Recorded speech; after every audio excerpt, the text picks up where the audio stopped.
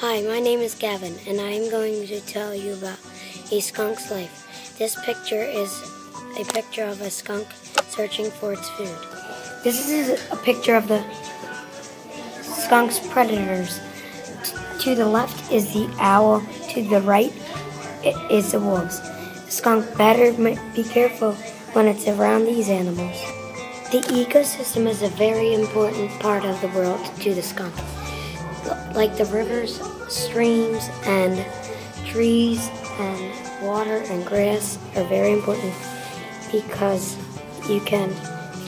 it's easy for it to get food, water, and shelter. This is a skunk's habitat. Some skunks live in basements or garages that are abandoned. Also, they may live in deserts or cities. A surprising thing about a skunk is they will not make their own habitat.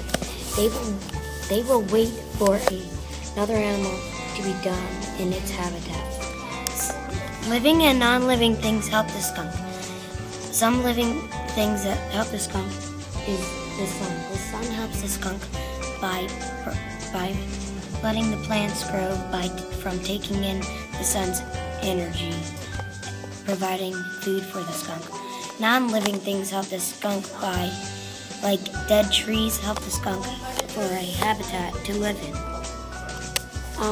The skunk's scent glands are very helpful to the skunk.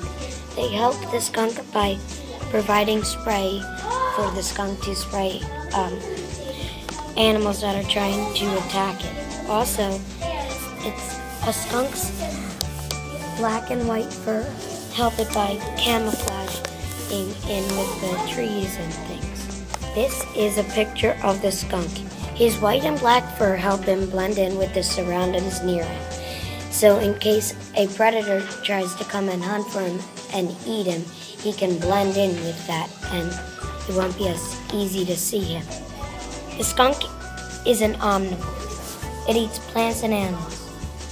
Some animals that it eats are tiny voles and mice.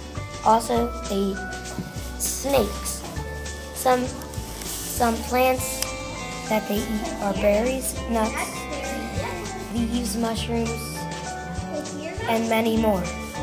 The skunk is nocturnal. It only comes out in the night and sleeps in the day. At night, it looks for food. I hope you liked learning about the skunk. Thanks for watching. Bye.